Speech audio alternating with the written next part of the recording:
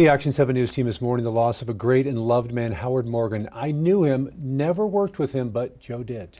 That's right, Doug. Calling Howard Morgan a New Mexico institution, it was really an understatement. Many grew up watching him right here on KOAT, and later so would their kids and their grandkids. Howard had a very active retirement since 1999, busy with his gardening, paintings, and keeping up with his loving family. But sadly, this great man, this New Mexico legend, is with us no more.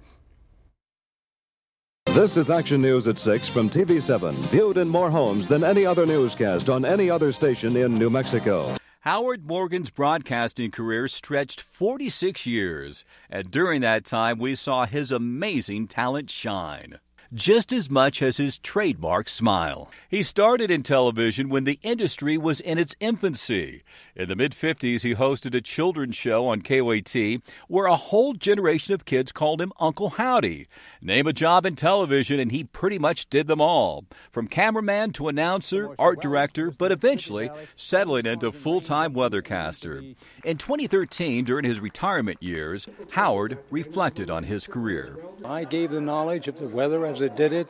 I did the kid shows. I loved to do it and drew pictures for them. I still draw pictures for kids, as a matter of fact. But I love to paint and make my own cards. So television has been a real, shall we say, visual experience for me. In the early days, he used his art talent to present the weather like no one else, drawing a lighthearted character called Thermo to augment his weathercasts. Back then, he would paint his presentation on plexiglass. Then when weathercasts became more computerized, he went from plexiglass to pixels. A computer whiz, he created his own specialized weather icons and landscapes to present his unique style to yet another generation. In 2005, he, Johnny Morris, Mary Lynn Roper, and Jim Boggio were inducted into the New Mexico Broadcasters Hall of Fame.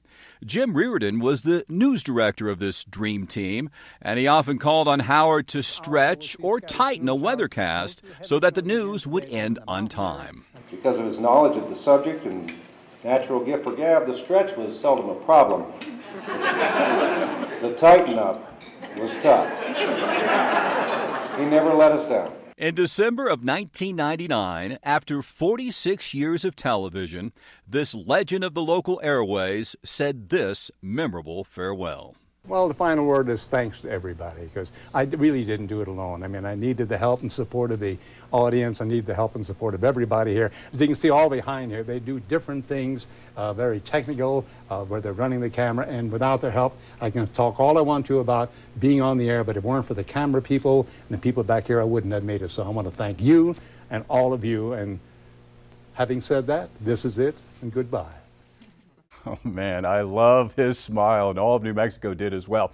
I first started working with Howard back in 1979. I got to tell you, I was a little starstruck, too, because he was so fantastic at his unique way of presenting the weather, and he was just this fantastic artist. I mean, I have a beautiful painting that hangs in my entryway that is a Howard Morgan original. I'm very proud of that. And he was a master gardener, too. In fact, he published this book that went into several printings called Garden Lore. I remember when I got my first home, I planted my own backyard, and I asked him how to do it, and he gave me all these tips. And he's just an amazing gentleman. He's got an amazing family. I met some of them at the last Balloon Fiesta, and I've still been visiting with him and his family at times during retirement, but we wish them all the very, very best. Shelley? All right, yeah, and so many viewers always still stop us and talk about him, so our condolences to his family. Great story, Joe.